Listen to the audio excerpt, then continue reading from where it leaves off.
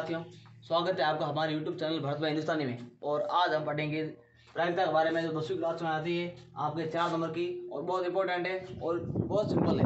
तो आप जानिए कि प्रायिकता आती है 4 नंबर की, तो इसका सूत्र क्या होता है?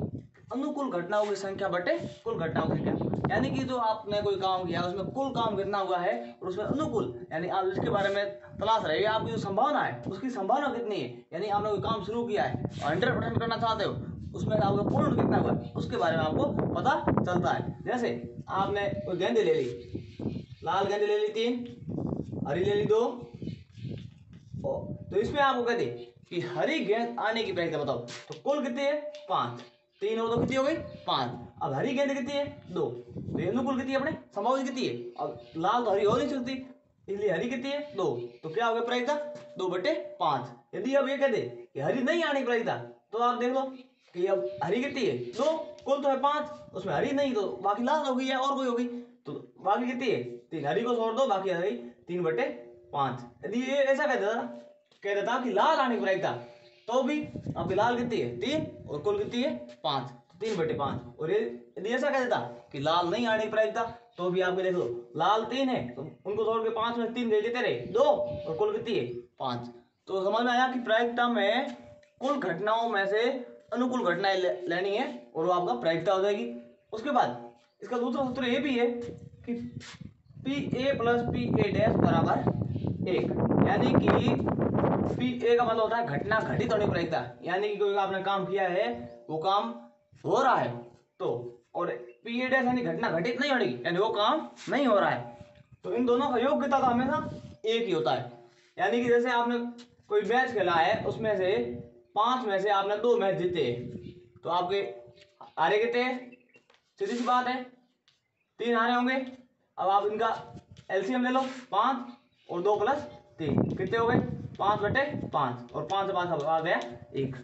तो हमेशा आपके जो घटना घटित होने और घटना घटित नहीं होने की प्रायिकता भी एक होती है।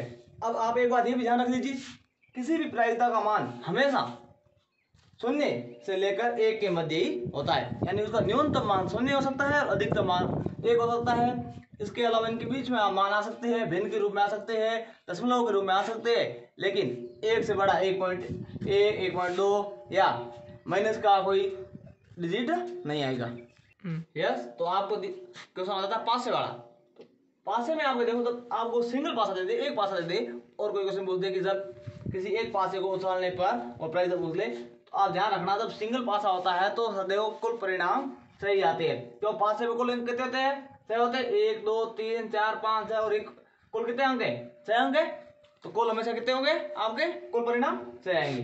अब आपको कोई क्वेश्चन पूछ लिया कि 4 से बड़ा अंक आने की प्रायिकता, तो 4 से बड़े अंक कितने होते पासे में? 5 और 6, तो कितने हो गए? 2 अंक। तो अनुकूल घटना कितनी हो गई?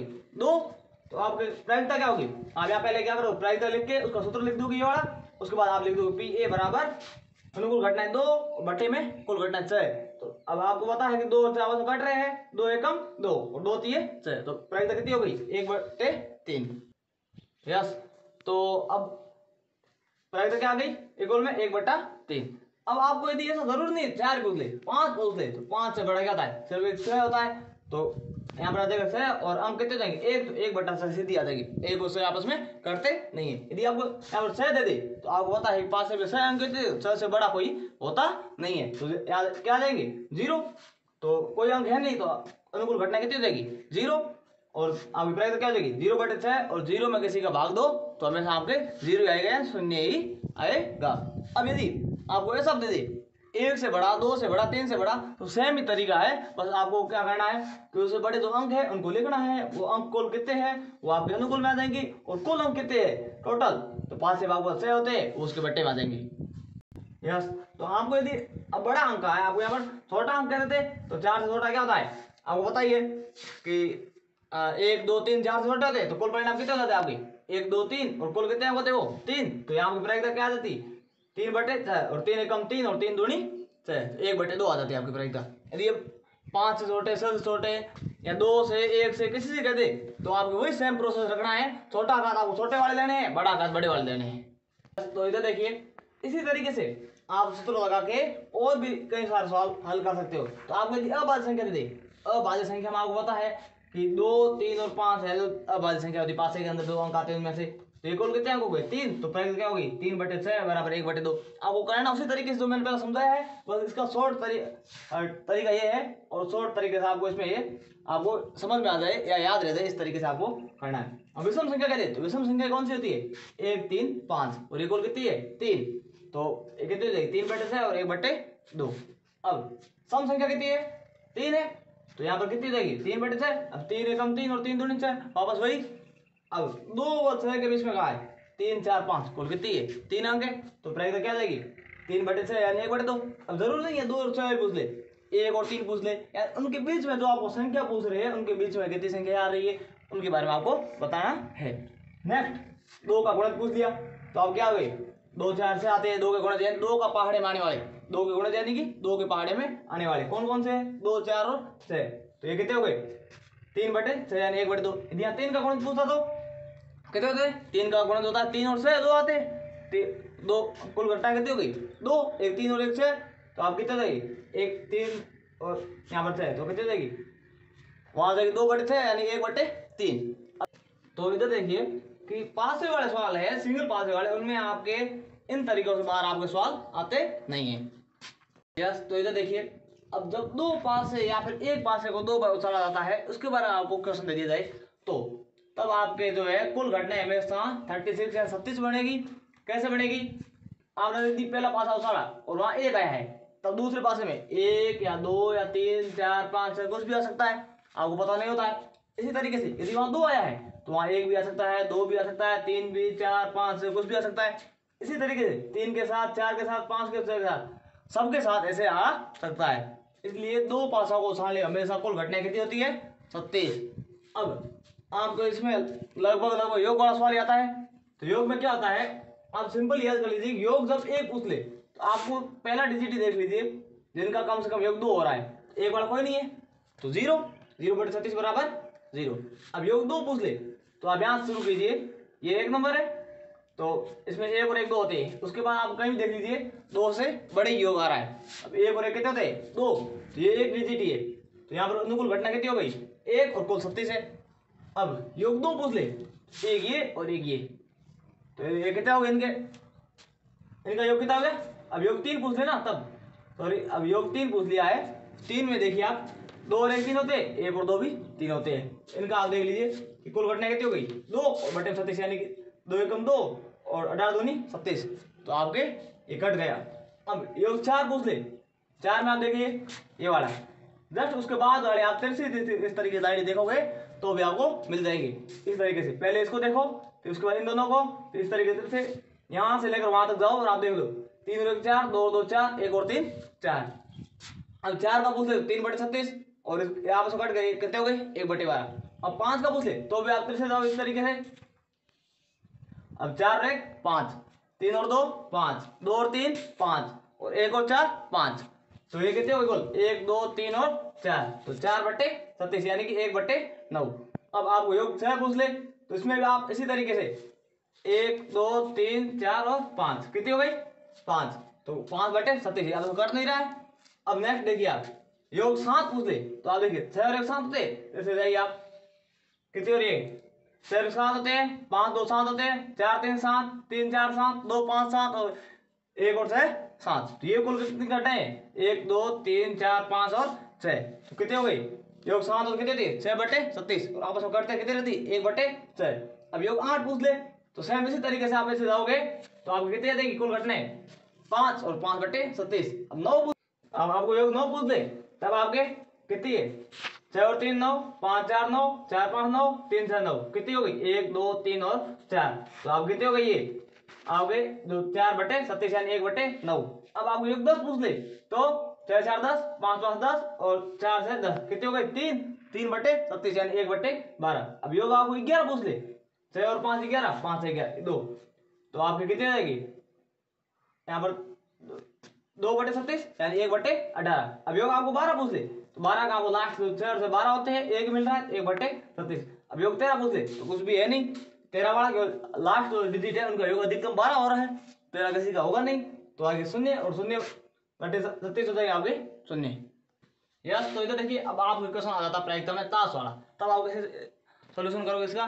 देखो सिंपल है, सबसे सिंपल ताश वाले क्वेश्चन आता है कि कुल पत्ते होते हैं 52, क्यों ताश आजकल हर कोई खेल रहा है तो सबको पता होता है ताश में कुल 52 पत्ते होते हैं, तो कुल घटना कितने देंगे आपके 52। अब आपको पता है ताश में जो रंग होते हैं ये इनके रंग है ताश की, तो आपको मन में होगा रंग कितने होते हैं 4, लेकिन नहीं, ताश में हमेशा 2 रंग होते हैं, एक लाल और एक काला। उनमें फिर 2 प्रकार होते हैं। लाल में आपके पान आता है, जैसे आप सिंपली लाल बोलते हो लेकिन उसको हम यहाँ बोलते हैं पान, और दूसरा होता है ईंट जो भी आपके लाल रंग का होता है। अब आपके दूसरा होता है कलर काला, काले कलर में आपके जो एक होता है हुक्म, जैसे आप सिंपली काला बोलते हो, और दूसरी होती है चिड़िया, जैसे आप चिड़िया ही बोलते हो, और ये दोनों किसमें आते हैं काले रंग में। अब आपके कुल 52 में से लाल रंग के पत्ते बोले तो भी 26, और काले रंग के पत्ते बोले तो भी 26। अब आपके इसमें से पान के पत्ते होते हैं 13, 13 ईंट के, 13 हुक्म के, 13 चिड़िया के। अब आपके पास क्वेश्चन आ जाए, यदि एक अच्छी प्रकार से फेंटी गई ताश की गड्डी में से यादृच्छिक एक पत्ता निकाला जाता है, यादृच्छिक बिना देखे, तो उसमें से लाल का पत्ता आने प्रायिकता, तो लाल के पत्ते कुल कितने 26, क्यों आपको यह लाल रंग का है। अब वो पान कहते हैं ईंट कहते अलग चीज है, आप यहाँ कंफ्यूज मत होना, लाल का है तो लाल रंग का होगा। यदि आपका जो लाल समझते हो पान कहते हैं उसको, तो उसको ये मत समझना यहाँ पर। तो सब कुल 26, यहाँ पर लाल के और कुल है 52, 26 एकम 26 और 26 दूनी 52। अब आप ये सेम इस तरीके से काले रंग का कहते तो भी आपका 26 और 26/52। अब आपको उसमें ये पूछ ले कि पान का पता आ जाए, तो पान के पत्ते 13 और कुल कितने 52, 13 एकम 13 और 13 चौके 1/4। अब पान के पूछ ले या ईंट के पूछ ले तो भी आपके 1/4, हुक्म के पूछ ले तो भी 1/4, और चिड़िया के पूछ ले तो भी 1/4, क्योंकि कुल इनके कितने 13 13 सबके।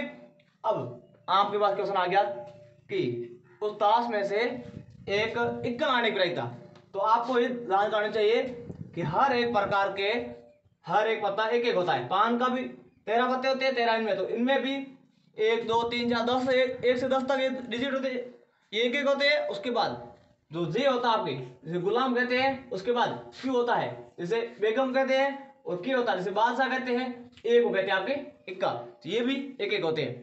तो आपको इक्का कह दिया, एक इक्का इसका, एक इसका 2, एक इसका 3, एक इसका 4, तो कुल कितने हो गए के 4। तो आपके दो इक्का आने की प्रक्रिया क्या हो जाएगी 4/52, और 4/52 यानी कि 1/13। अब यदि आपको यहाँ पर इक्का कहा तो 4/52 और इसकी क्या जाएगी 1/13। अब एक एक बार आपको बादशाह कह दे तो भी आपको क्या देगा कि बादशाह भी इसका एक, इसका एक, इसका एक और इसका एक, तो कितने हो जाएंगे आपके, तो ये भी 4, तो 4/52। अब बेगम कह दे तो क्यों वाला तो बेगम कह दे तो बेगम की कितनी होती है 4। इस तरह गुलाम कह दे या फिर आपको इक्का बादशाह बेगम गुलाम या कोई एक से 10 डिजिट में पूछ ले तो भी आपको क्या देगा 4/52 यानी 1/13।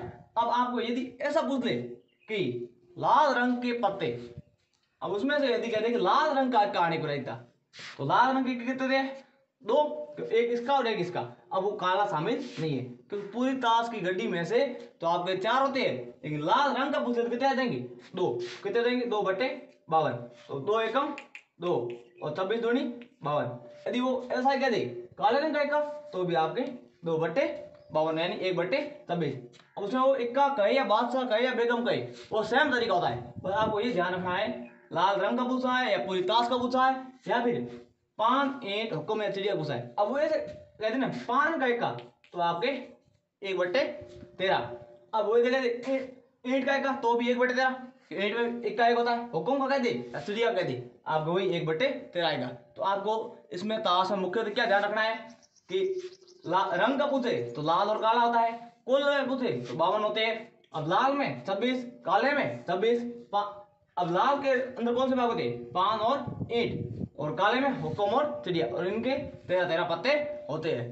तो आपको मुख्यतः इन चीजों का ध्यान रखना है।